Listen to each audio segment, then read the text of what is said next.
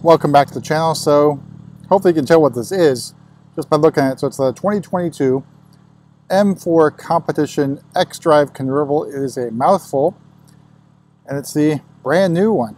Sao Paulo yellow, the soft top, so controversial for some people who grew used to the last two generations and the hard top convertibles. So obviously new xDrive, that's the only way you're having the convertible, and only in competition mode. So you have to suck it up if you don't like that stuff. But obviously one powered by the same S58 twin turbo inline 6 engine, 503 horsepower, 479 torques. And Sao Paulo yellow is the launch color, at least for the M4. So I believe the launch cover, at least with a press car, it was frozen Portimao blue with Silverstone interior and carbon bucket seats. So this one's got the Yas Marina blue interior. And the way this car happened was basically it's a Frankenstein of two different orders. So when the allocations were first released, I think every dealership got one of those cars. I think it was in September. So we had two in the order bank ready to go. I picked one. I thought it was the correct one. Turns out it was not. So I expected the car with one customer's order, realized that the other customer was in first, and all I knew for him was that the color was Sao Paulo yellow and Yas Marina interior. And unfortunately, the original sort of build I put on there included an individual piece, which I'll discuss later and show you guys, which essentially locked the order before I could make any other changes. So basically it was only like 2 days before it was locked. Then both customers pulled out of their orders, and we're left with this Frankenstein M4 convertible. And holy crap, there's a fire orange F80 M3 in the background. Perfect to go along with the Sao Paulo yellow M4. So it's an F80 generation. I think I know whose car this once was. I mean, you don't see too many fire orange M3s around. Well, let's talk about options and what appears on this particular Frankenstein model. So we got the driver assistance professional package, $1,700. You can see one there in the grill. I don't really like speccing store inventory with the driver assistance professional package. It's because I think you really should be enjoying driving this car, even though long hauls it does make a lot of sense. But if you want one of those, come in and order it yourself.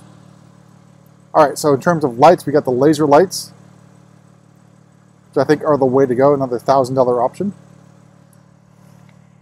Sao Paulo yellow paint, Sao Paulo yellow paint is included. It is a non-metallic, thus no cost in terms of the color. We've got the 826M bicolor wheels with black calipers, which thankfully it's worked out well with the Frankenstein nature of it. And we also see we got the P0s. Prefer the 4S's, but that's the tire lottery for you. So let me see if I can get the top up. It should be with the lock button here.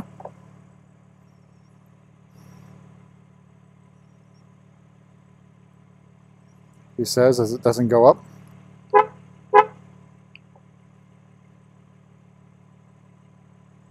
I might have to enable that. Let me check in the settings. Alright, let's take a walk around the rest of the car in sunshine. I think this is probably one of my favorite launch colors. It is basically loud. It is obnoxious as well. I think that's what it should be on an M4 convertible.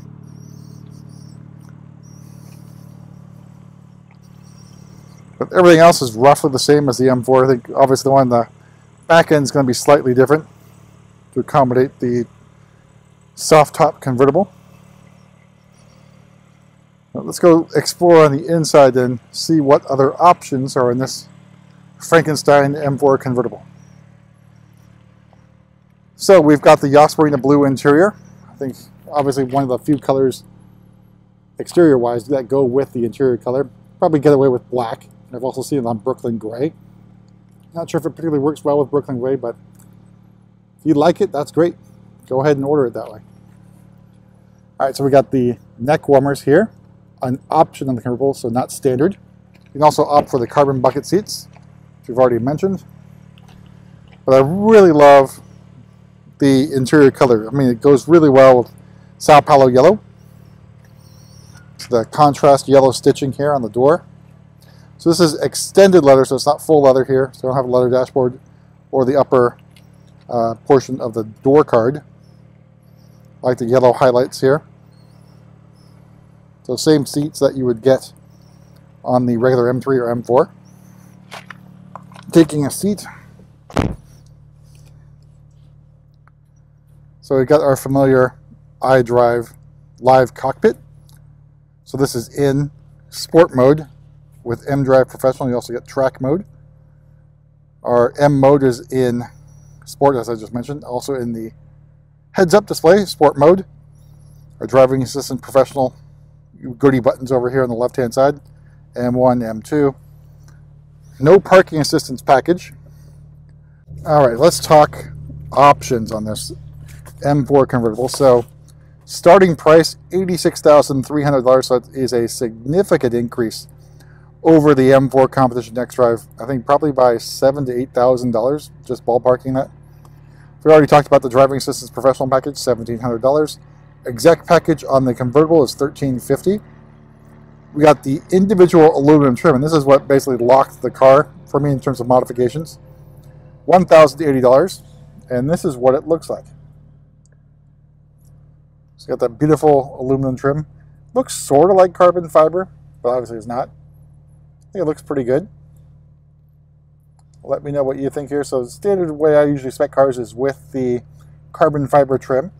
Well, this is not a bad alternative, but again, $1,000 locks the car, but it doesn't look bad at all, and only a little bit more expensive than the carbon fiber trim, which means you also do not get the M Performance. You don't get the carbon fiber shift paddle. So this is what you get if you get the M Performance shift paddles. It looks just like this, just in carbon fiber.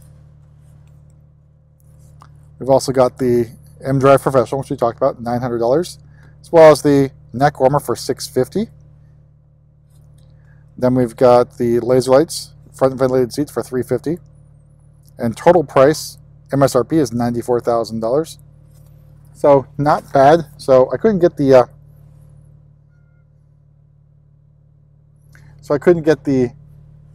roof to go up. So we're going to go ahead and do that now. Just engage it here. All right, so roof is coming down now.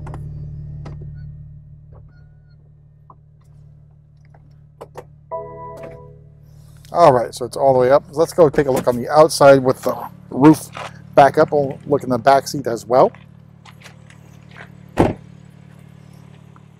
So here's what it looks like with the roof up. So you can also get the roof in the Moonlight. It should be familiar to you guys from other convertibles, the Z4 and of course the 4 Series convertible and the 8 Series convertible.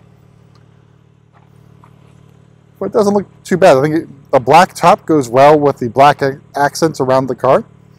And of course with Sao Paulo, so it's a nice neutral color against Sao Paulo. But it doesn't look too bad. We'll go in on the roof. So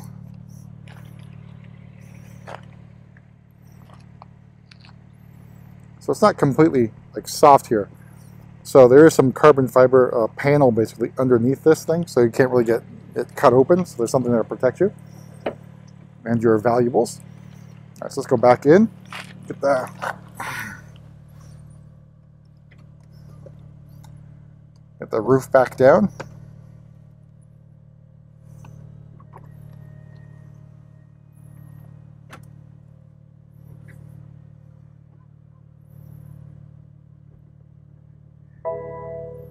All right, so let's go into the back seat, which obviously with the roof down, pretty good in terms of headroom because you're essentially unlimited.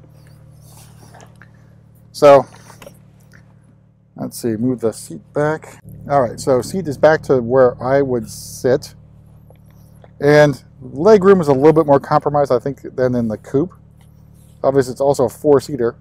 So leg room, pretty tight. Shoulder room may also be a problem. That's probably why you only have room for 2 in the back as well. So you're basically to the right of where the driver sits. So a little bit odd in terms of seating position and feel, but it's not too bad in terms of comfort. So obviously I don't think I'd want to be back here for very long, but in a pinch, yeah, for sure. We've got our climate control zone in the back as well. Lovely seats. You've got the Harman Kardon sound system, which is standard on the M3, M4. Little head restraints in the back. Look great. All right, so let me get out of here so show you a little bit more of the back seat as well without me sitting in it, so I can maneuver. All right, so this is what the back seat looks like. You've got the cup holders there, not integrated with the pull down in the center, so not too bad, but obviously you're not only fitting 2 people in here in the rear, but it's not bad. We'll look at the trunk as well.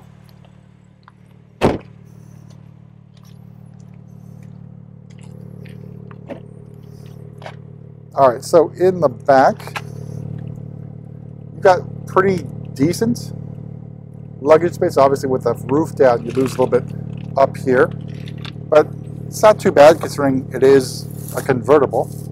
Your floor mats here, no piping unfortunately. That's not terrible.